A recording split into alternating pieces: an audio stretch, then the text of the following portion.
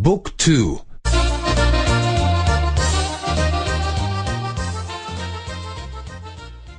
예순,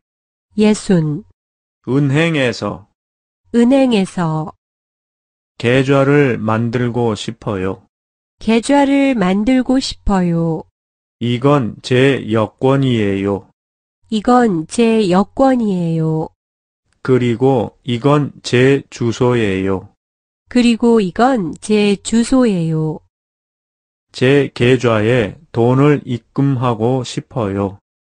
계좌에 돈을 입금하고 싶어요.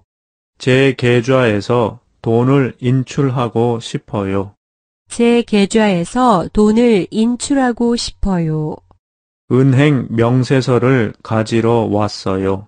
은행 명세서를 가지러 왔어요. 여행자 수표를 현금으로 바꾸고 싶어요. 수수료는 얼마예요? 어디에 사인해야 해요? 독일에서의 송금을 기다리고 있어요. 이건 제 계좌번호예요. 돈이 도착했어요? 환전하고 싶어요.